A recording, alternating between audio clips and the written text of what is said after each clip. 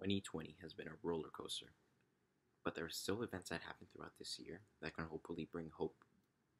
While this past year has brought pain and suffering for many, there are many positive things that did happen, such as a new species of whales that have been discovered. Even after people have been nearly everywhere on this planet, there are still things that surprise us. That sense of manifest destiny is still present, and that sense of exploration and looking for the unknown can hopefully inspire generations to come. A petition earlier this year demanding the KKK to be classified as a terrorist organization achieved 1 million signatures in just 4 days. I know that petitions usually don't do much, but it does bring me hope that people are willing to stand up and act towards racism and not just sit and watch. On the other side of the world, Pakistan is attempting to solve both unemployment and eliminate climate change at the same time.